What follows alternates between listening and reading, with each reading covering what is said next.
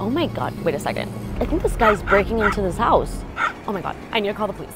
I'm witnessing a guy breaking into a house. Thank God you're here. That's him, that's the burglar. Don't move. Hands up. Officer, what's going on? I am placing you under arrest for breaking and entering and theft. Wait, what? I live here. Those are my things. I was moving out. My lease is up next week and I was just moving some stuff out of here, man. Now please take these cuffs off me and I'll show you my ID. Here, look at the address.